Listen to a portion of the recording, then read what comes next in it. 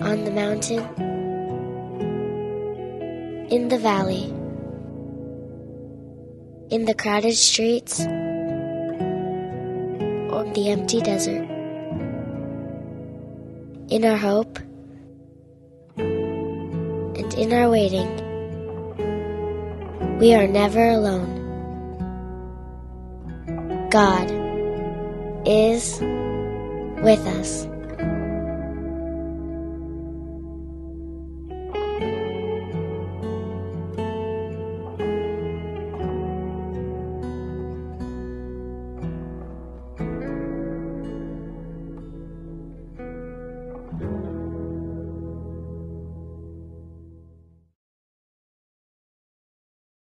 Hello, church family. Hi there. Our chapter that we studied was Matthew chapter 20.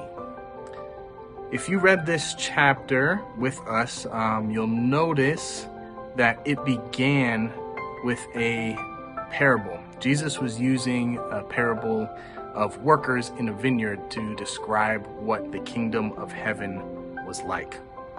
In this parable, he spoke about an owner of a vineyard, and this owner decided to hire workers to work in his vineyard.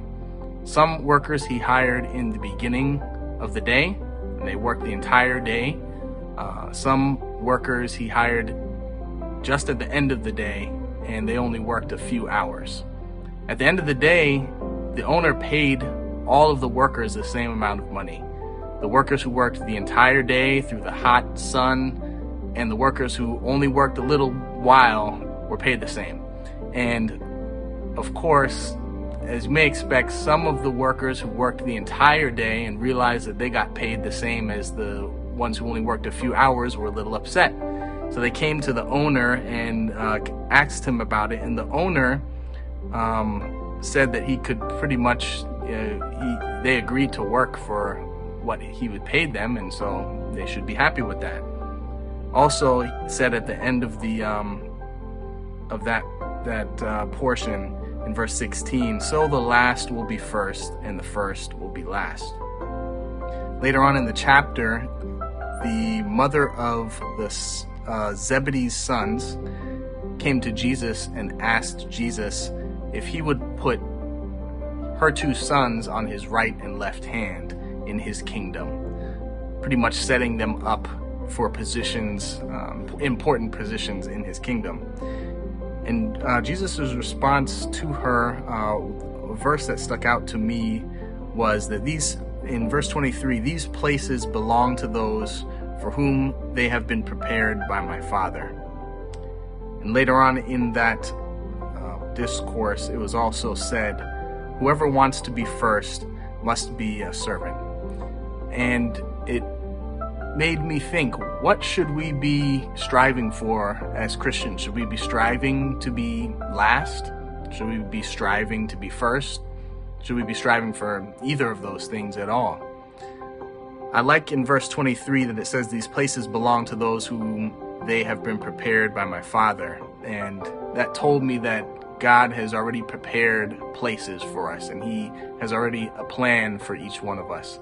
And so really the important thing is not so much how important are we, where is God gonna set me up? Is he gonna set me up at the top or at the bottom? But instead, where has God taken me and where is he trying to bring me to? What place does he have prepared for me? And I think if we think about what God has done for us in our lives, we can be thankful to him that he's taken us from where we've been and brought us to where we are, and he's not finished with us. He still has a plan to take us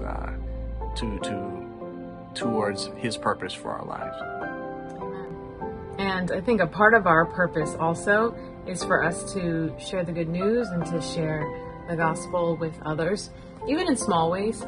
It's pretty surprising how many people haven't felt the presence of the Holy Spirit, or who haven't even understood peace, joy, any of those things in their lives yet. So I think our plan and our purpose is also to be a light to those around us. And we never know how we might touch somebody, and we never know if they could be a part of God's plan one day too. I think we want as many people as we can get to heaven, and we don't have to preach, we don't have to sing, we don't have to do anything out, like just anything out the ordinary.